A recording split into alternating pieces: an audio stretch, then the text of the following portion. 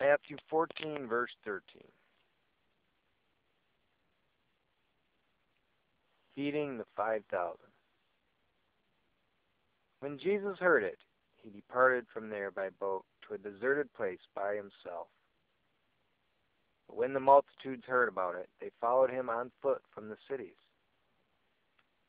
And when Jesus went out, he saw a great multitude, and he was moved with compassion for them, and healed their sick. When it was evening, his disciples came to Jesus, saying, "This is a deserted place.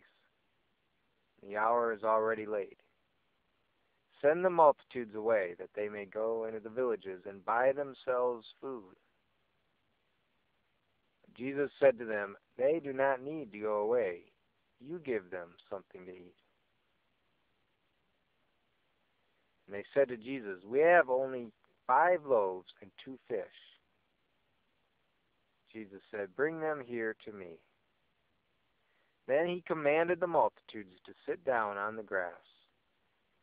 He took the 5 loaves and the 2 fish, and looking up to heaven, he blessed and broke and gave the loaves to the disciples, and the disciples gave to the multitudes.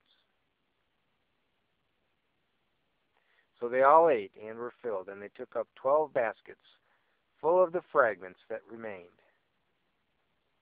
Now those who had eaten were about 5,000 men, besides women and children. Verse 22. Jesus walks on the sea. Immediately Jesus made his disciples get into the boat and go before him to the other side, while he sent the multitudes away. And when he had sent the multitudes away, he went up on the mountain by himself to pray. Now when evening came, he was alone there. But the boat was now in the middle of the sea, tossed by the waves, for the wind was contrary. Now in the 4th watch of the night, Jesus went to them, walking on the sea. And when the disciples saw Jesus walking on the sea, they were troubled, saying, "It is a ghost." And they cried out for fear. But immediately Jesus spoke to them, saying, "Be of good cheer, it is I, do not be afraid." And Peter answered him and said, "Lord, if it is you, command me to come to you on the water." So Jesus said, "Come." And when Peter had come down out of the boat, he walked on the water to go to Jesus. But when he saw that the wind was boisterous, he was afraid, and beginning to sink, he cried out, saying, "Lord, save me." And immediately Jesus stretched out his hand and caught him, and said to Peter, "You of little faith, why did you doubt?" And when they got into the boat, the wind ceased.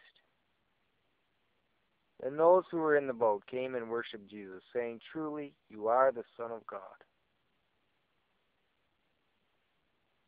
Verse 34, many touch Jesus and are made well. When they had crossed over, they came to the land of Gennesaret. When the men of that place recognized Jesus, they sent out into all that surrounding region, brought to him all who were sick, and begged him that they might only touch the hem of his garment. And as many as touched it were made perfectly well.